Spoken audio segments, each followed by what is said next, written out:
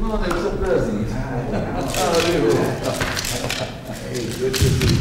I'm very glad to see you. Fine. You also looking nice. New job. Well, yes. Oh, nice to have a friend. Well, that's good. They're going to be full. We'll never be satisfied.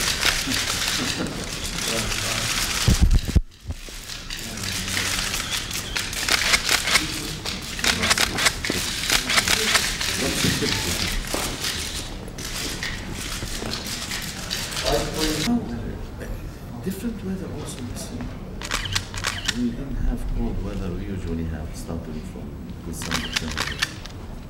Some cold weather, but not -0. Sometimes in upper Egypt it's 0. But usually 5, 10, 15. But when it's still some kind of hamasine, strong wind with dust, 3 or 4 times, and it takes only 1 day during 2 months. But usually it's anywhere. I know all of it working here in my own country, but I've sat over there and signed disaster aid. I'm going to invite Mr. Gorbachev to come to the United States for a meeting with you. No, we don't take questions here at these photo sessions.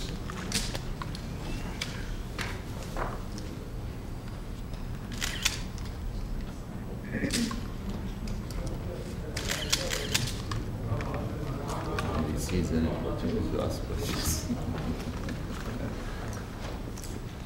Vice, please. Thank you.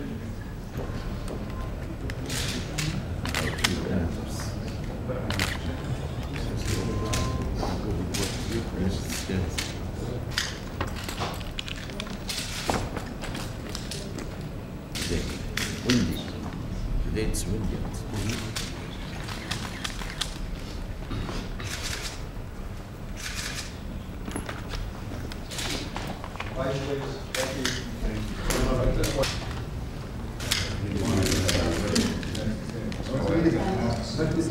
How are you? Glad to see you. Minister, good morning.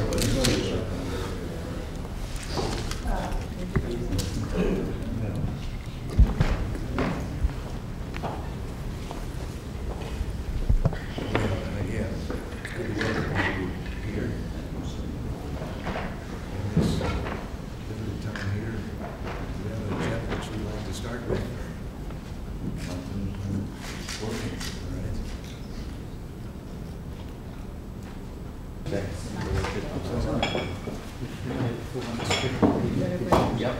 First of all, I haven't expressed this yet, but we're greatly touched by the government's active interest that you've been taking in the peace process.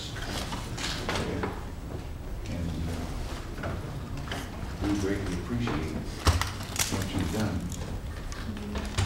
And we like to hear your views on that and how we can proceed and get that peace process on track. That different scheme of factions. You know, the Palestinians, the main dialogue, frankly, was with the Soviets. And those countries are pro the Soviet. And if we leave this people, just all of them, fully in the hands of the Soviet Union. You know, the Soviets may sometimes use it for terrorism here and there. So,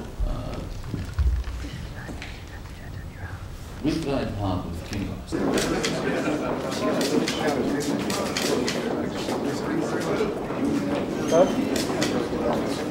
Right here, it's beautiful. Look at the light there.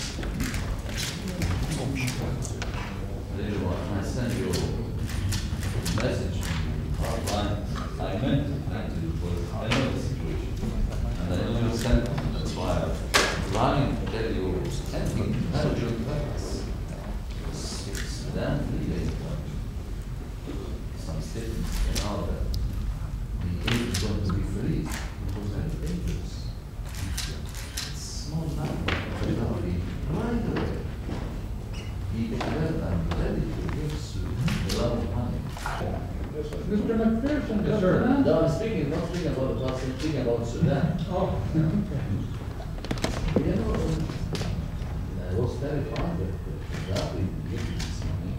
And you know, the comments are changing very, very, very. You know, you're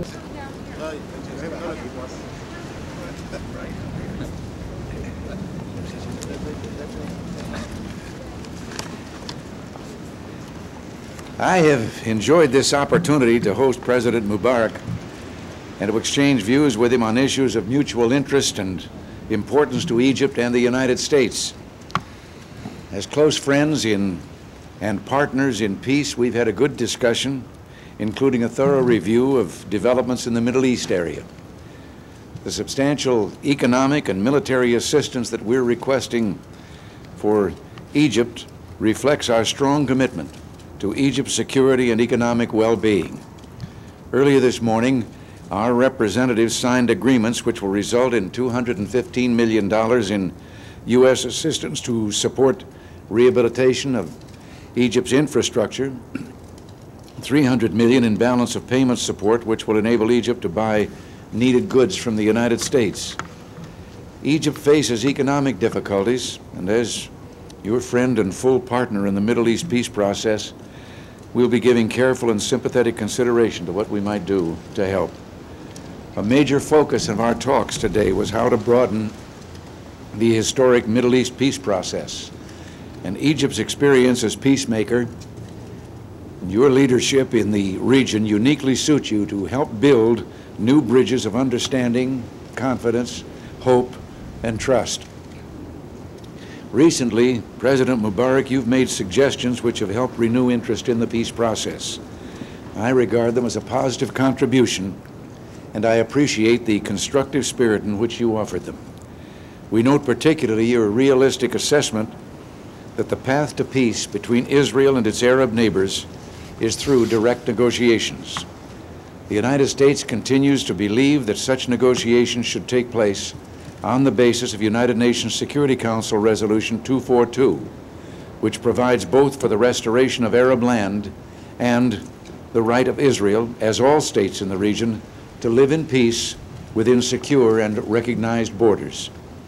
As reaffirmed in my initiative of September 1st, 1982, the United States also believes that the outcome of this process must recognize the legitimate rights of the Palestinian people. Let us hope that the positive trends that have recently begun in the region will be strengthened, and that with Egypt's valued help, they will open the path to direct negotiations. In the full knowledge that the parties are still a long way from the negotiating table, the United States takes an active interest in these developments and will support the parties' efforts to build on this promising beginning. The road to peace in the Middle East has been long, frustrating, and marked by great tragedy. Fortunately, there have also been great achievements, such as the Egyptian-Israeli peace treaty, which reminds us that success is possible. It's not only possible, it's imperative. I reassured President Mubarak of the commitment of the United States and my personal commitment to work with Egypt and our other friends in the area to achieve a just and lasting peace. I thank you and God bless you. Thank you, Mr. President.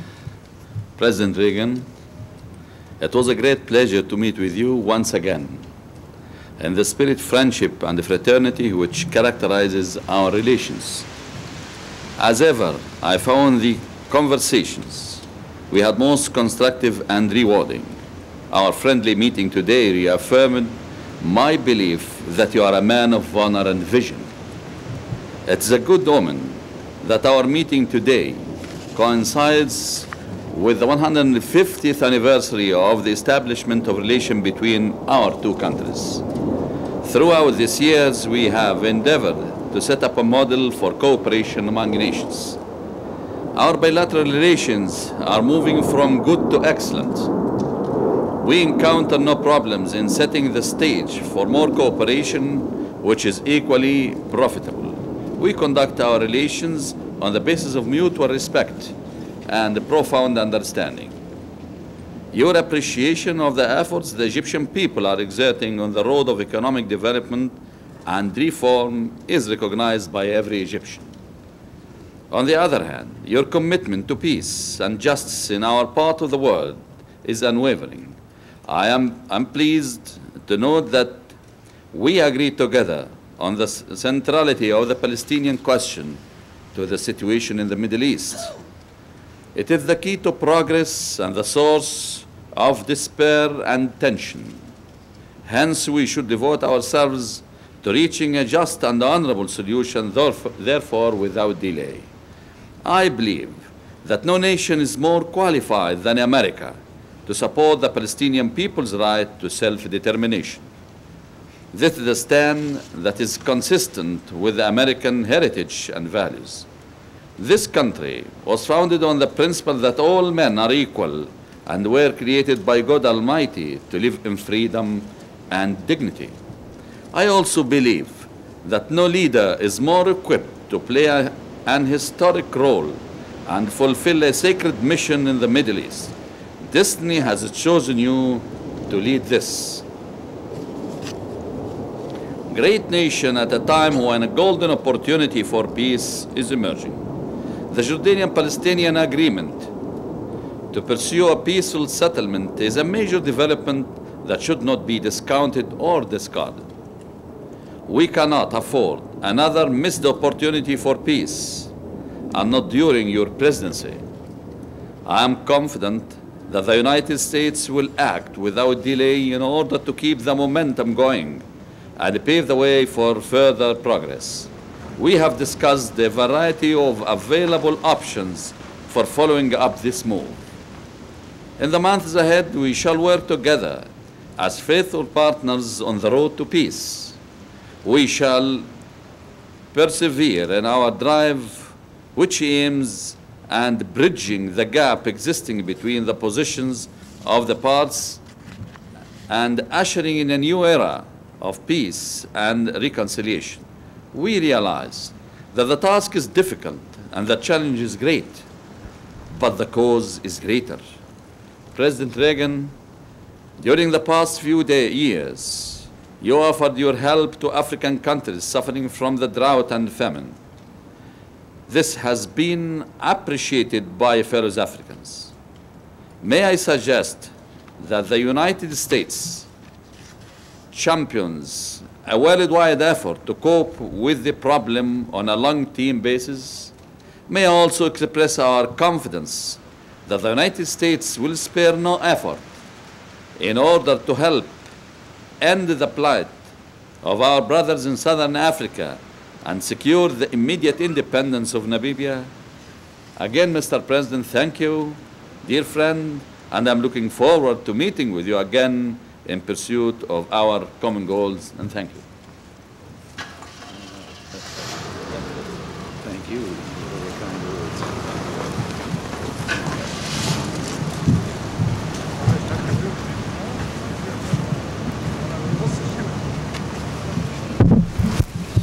This guy.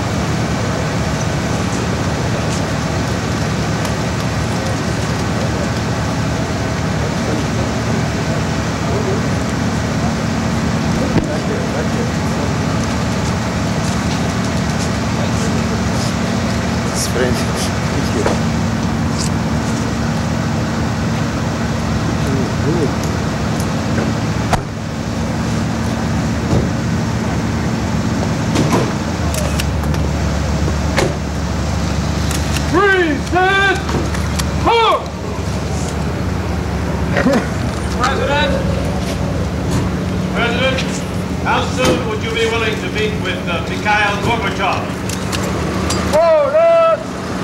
He has nothing to do right now. Whenever I he can. can't hear you, sir, in the car. What did you say, Mr. President? I said he's busy right now. Well, the Vice President... Have you invited them, sir? Have you invited them to a meeting?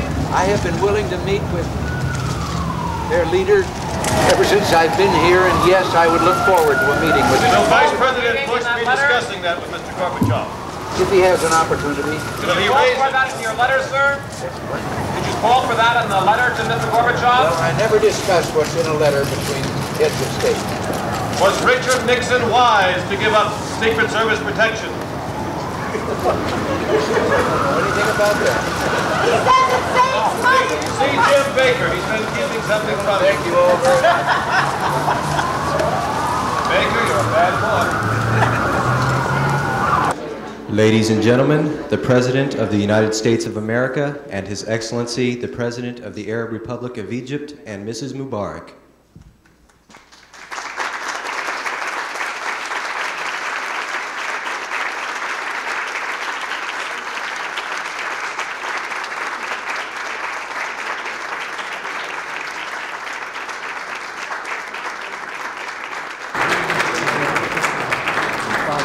Nice to meet you.